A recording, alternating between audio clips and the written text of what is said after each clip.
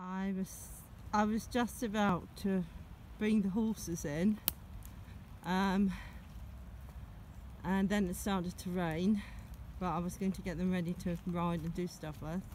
So it's raining again, and I just wanted to say here's Poop Castle, and we've got a beautiful moat around it as well. So how nice is that? And if anyone ever had a real moat that smelled like this one does, they wouldn't have had any invaders of their castle. Okay, I want to talk a little bit about why we turn out our horses 2 hours a day at the moment, and no more.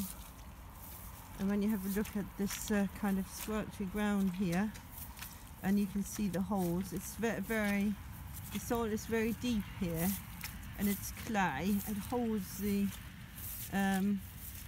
moisture to a large extent, and it's not very good for their feet. They are happy enough out at the moment.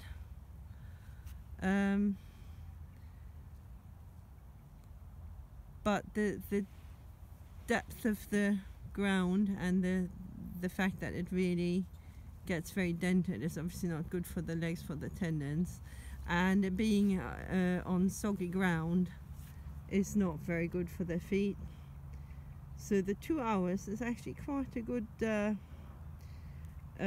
compromise in a way, if you want, because it gives them the feeling they've been out, they've stretched their legs, and they don't like being in mud, and so they just come back in very happily every day, really.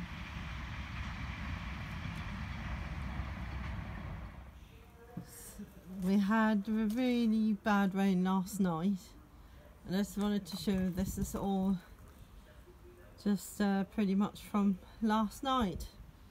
Rained into the wheelbarrow, so that's like, well, less than half a square metre this, I mean a lot less, and there's a lot of water in the wheelbarrow.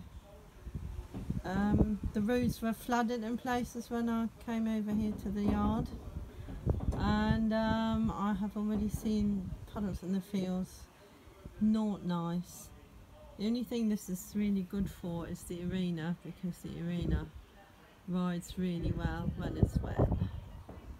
It drains well, but it compacts the sand a bit, and it's really good then.